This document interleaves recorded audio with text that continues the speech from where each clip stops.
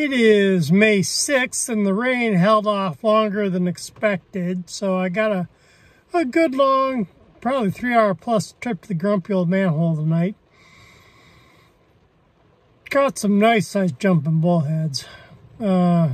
Couple gator bullheads. I had a really nice orange bullhead that buried me in the weeds, and the only silver bullhead, somebody else got it right before I left for the thunderstorm that's over the top of me right now. So I didn't want to get wet, didn't want to get electrocuted, so that was my trip tonight.